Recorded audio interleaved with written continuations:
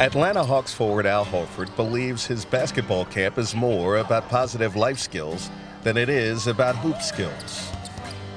It's all about, coming out here and encouraging for them to have a good time and learn. I think you can never be too old to learn, and the kids have that mentality here. So it's just great to come out and be able to give back to them. I know growing up, I always wished I could come to a camp like this with an NBA player and get a chance to hang out with him. So, I'm just super excited to be able to give back and be able to do that for them. And hopefully that turns out to be a positive impact in their lives. The game is just a vehicle to remind kids of the special talents they're blessed with. We can give hope and we can give time to other people coming up in different ways. So I think it's important for us athletes to, at some degree, to get involved with the community.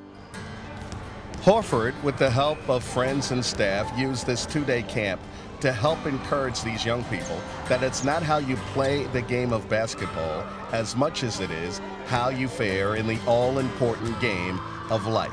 I just want the kids to enjoy their time here and just know that with hard work and effort, they can achieve anything. And, it's a great opportunity that they have here.